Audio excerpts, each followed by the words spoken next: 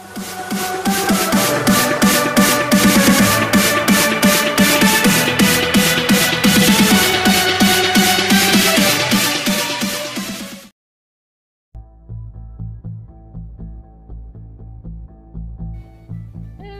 everyone! Today I am going to teach you how to make wall outlets. Okay, first you want to do is get something round that might go on the wall. I have chosen this is the Foxbury crest, and all I do is I flip it around and shrink it a few times. Now you can't place it on the wall, it's going to flip back. So what you need to do is delete the wall and then take it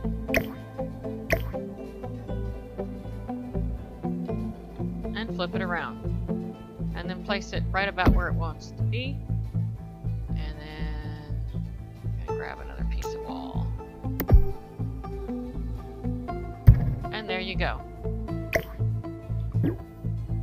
And this line, which would make the wall outlet, you know, where you plug the cord in, is these little wooden planks. You get these from the debug.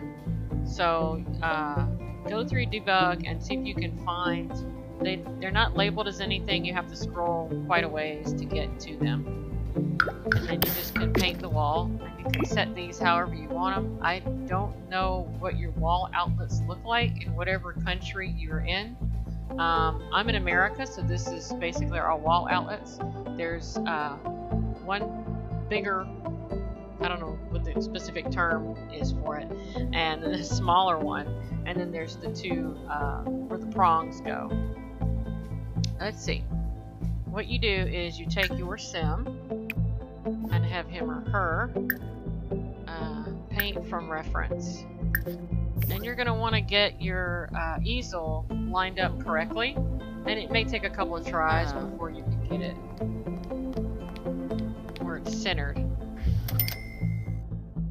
then this, of course, it probably helps if your sim has some painting skills. And then do like this. She's gonna paint it.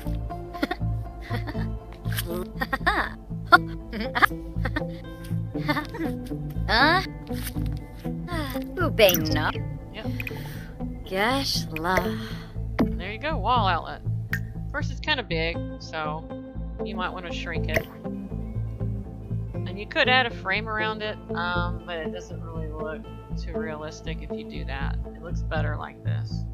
And you can shrink it even further if you want to place it somewhere like a kitchen, like on a kitchen counter, above the kitchen counter. Maybe it looks too big, you want to shrink it. Okay, so that's wall outlets, and we're going to come over here and we're going to take one of those corbels. I guess you call it a corbel. Yeah, King of Corbels. That's the one I've got.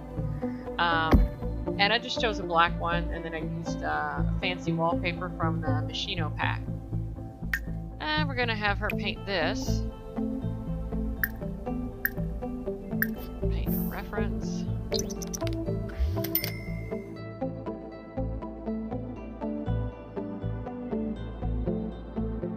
Okay, center this up so it looks right.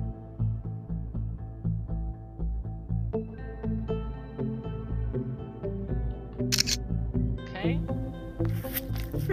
And this is going to be your wall switches.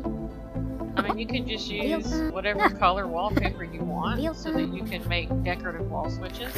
And you can add, you know, 2 of them so that you can have them side by side. Because sometimes I see wall switches where there's like, you know, 2 or 3 in a row. And then you just shrink it down. And that's it. It's pretty simple. You can just choose whatever wallpaper you like. I mean, maybe during Halloween, your Sims want to have wall outlets with, you know, ghosts or spider webs. Maybe you want a country home and you want to do a country background. Maybe you want to do something wacky, or how about some trees, or, you know, just, you could be creative with it. And it's so simple and easy to do. But in case you don't feel like doing it, you just enjoy watching my videos, go into the gallery under Polar Girl 69 and you should see the wall outlets. I have uploaded this to the gallery, and I will make a bunch of these switches as well, and I'll put them up there. They're not, there's no CC, there's no custom content, they're not modded, so they should be easy to find. And if you don't have, I would assume you should be able to download them even if you don't have those packs in the game.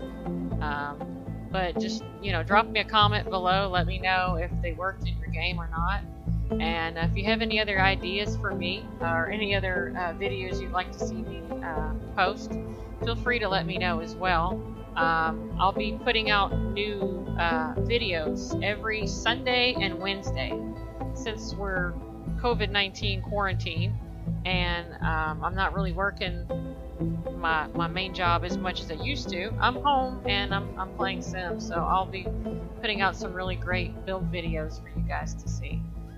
So please like and subscribe, and I'll see you guys later. Happy simming! Bye bye!